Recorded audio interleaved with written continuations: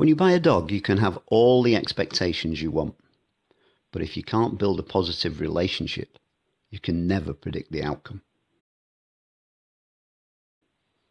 When you buy a dog, you have a responsibility, and that is to give the dog exactly what the dog needs. However, the overwhelming advice is that all you need to do is to be kind, gentle, patient, give your dog a loving home, and make sure your dog is happy. The problem with this is that people believe that this is all they have to do. And unfortunately, this can't be further from the truth.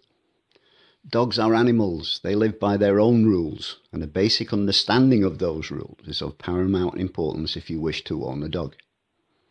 However, the beauty of dogs is that we can teach them to live by our rules, something people have been doing for thousands of years.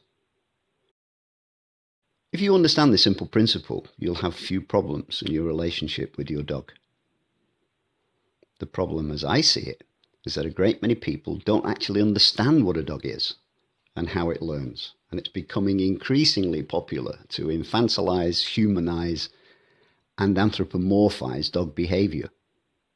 This inappropriate approach to dog ownership has been fully explained by all the major dog training and behavioral organizations for decades.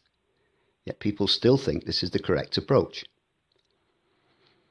Why is it so difficult for people to understand that dogs need rules to live by? We live in a society that is governed by rules. If we didn't have rules or laws, then very quickly society, as we know it, would collapse into anarchy. If we accept that humans need rules, then why is it so difficult to accept that dogs need rules? If you bring your dog into your home and decide your approach will be lots of unstructured and unwarranted love and affection with absolutely no boundaries and limitations on your dog's behavior, it's an absolute certainty that you'll experience some behavioral issues with your dog at some point in the future. People experience problems with their dogs because they can't communicate with their dog at a level their dog understands. Dogs neither speak or understand any language. Their method of communication is based on visible recognition of visual signals. Problems will also arise if you don't have an appropriate relationship with your dog, and this takes time, work, and commitment. If you don't have the time, are not prepared to do the work, or don't have the necessary commitment, you should really question why you have a dog. Dogs aren't rabbits that we keep in a hutch, or birds we keep in a cage, or fish we keep in a tank. Dogs need exposure. They need to be walked at least twice a day for perhaps an hour at a time. They need to see different sights, experience different sounds, and explore their surroundings. They need to be taught how to engage with their owners and not left to their own devices. Many people I go and see tell me that their dog is just a member of the family.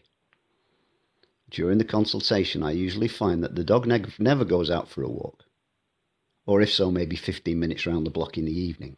Never gets to walk down country lanes, never goes to the park or to the beach, in fact, never gets to do anything. I wonder why the owners don't recognise that this is probably part of the behavioural problem I'm here to deal with. If you don't enjoy the great outdoors, don't usually go for walks, or are not prepared to embark on a complete education process with your dog, then it's simple. Don't buy a dog.